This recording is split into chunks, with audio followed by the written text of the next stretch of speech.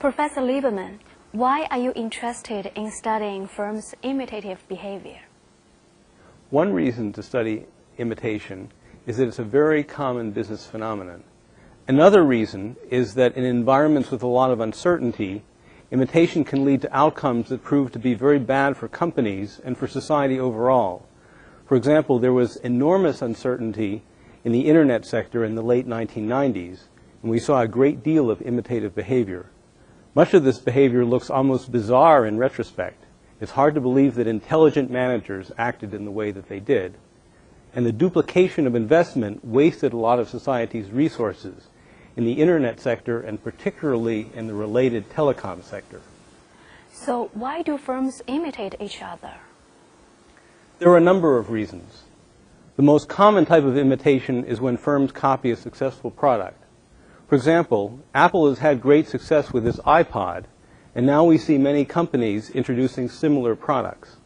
The iPod has a high margin, and competitors are hoping that their products can capture some of the profits in this new product category. The motives here are straightforward and a fundamental part of the competitive process. In this case, everyone knows that the iPod has been successful.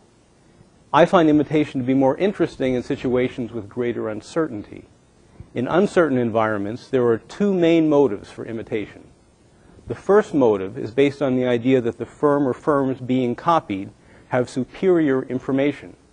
Smaller firms might follow larger and more successful firms in the belief that they have information about what's likely to be successful. Alternatively, managers may observe that many companies making a certain or taking a certain action. You see everyone else behaving in a certain way, and there's a tendency to believe that they must know what they're doing. So you might behave in the same way, even if you don't really have a clue that this behavior or action is a good one. We saw a lot of this type of imitation during the early days of internet commerce. Many entrepreneurs started internet businesses in part because they saw others starting similar businesses. Some early entrepreneurs may have been unusually perceptive, but in many cases the process was more like the blind leading the blind. The financial markets fell prey to some similar problems and tended to promote much of this behavior.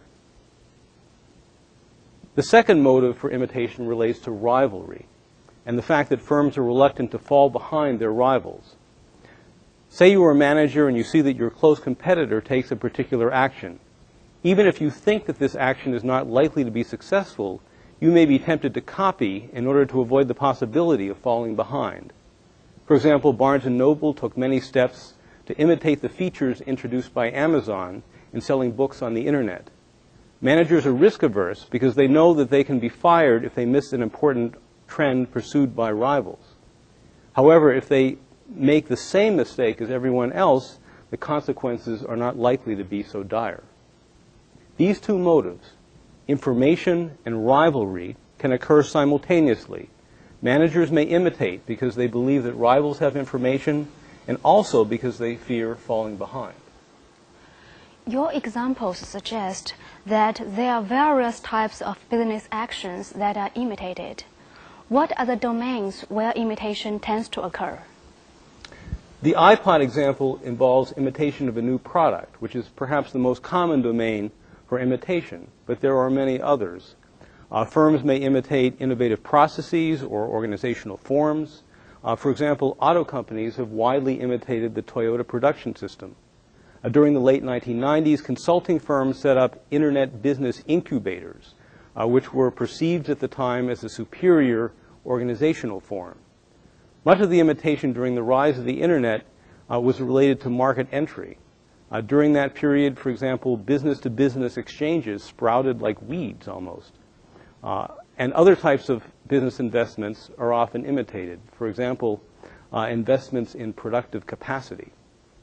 Many of your examples have ultimately worked out badly, particularly in the case of internet businesses. Have you concluded anything about whether imitation is good or bad? Clearly, it depends on the situation and whether you take the perspective of the firm or its customers. Apple would like to prevent imitation of its iPod, but it lacks sufficient control of the basic technology through patents or other means. But Apple can maintain its lead if it's able to come up with new and better versions of the iPod, as it did recently with an iPod that stores photos as well as music. From a consumer standpoint, this type of imitation is likely to be beneficial. It drives prices down and it forces Apple to come up with new innovations. Likewise, imitation of the Toyota production system has made the entire auto industry more efficient. Yet Toyota has been able to maintain its lead by continually improving the production system. This is the gale of creative destruction that Joseph Schumpeter wrote about many years ago. Firms put pressure on each other and they learn from each other, which makes society better off.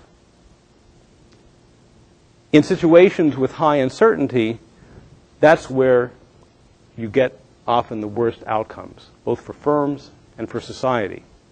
When uncertainty is high, imitation leads firms to pursue similar paths.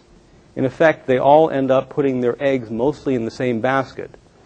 This leads to a sort of amplification effect that raises the collective risk for firms in the industry.